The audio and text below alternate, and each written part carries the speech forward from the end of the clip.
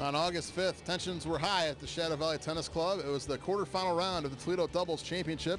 Mark Faber and Jesse MacDonald taking on three-seeded Jared Miller and Cristobal Toral, and it was all Toral and Miller in this match. They take the first set 6-1 using a great style of play. How about that shot right there from Toral, whipping a shot cross court. They hold on to win 6-1 in the second set. They take the match 6-1 to move on to the semifinals.